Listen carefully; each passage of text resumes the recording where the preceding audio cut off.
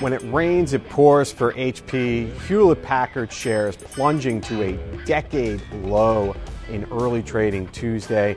And you have to wonder, what can Meg Whitman do to save this company, if anything? Hewlett-Packard reporting a nearly $9 billion write-down on its autonomy unit. This is a software company that Meg Whitman's predecessor, Leo Apotheker, agreed to buy in 2011. And now HP is saying that they have found fraud at that company. This is just not good. HP doesn't need any more bad news, because even without this write-down, the company, like its top rival Dell, struggling in a world where PCs are quickly losing relevance to smartphones, tablets, and other mobile devices.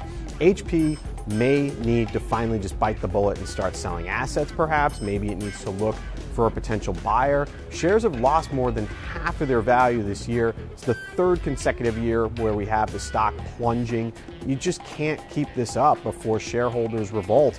And you have to think that HP really needs to seriously look at its business, figure out what it should still be doing, what it does well, and what it needs to cut loose. It's really sad. This is obviously one of the most well-known tech companies in the world, used to be the pride of Silicon Valley, but that's not the case anymore. I've said it before and I'll say it again. Meg Whitman really wishes she was running the state of California instead. Being governor of that would have been easier than trying to turn around HP.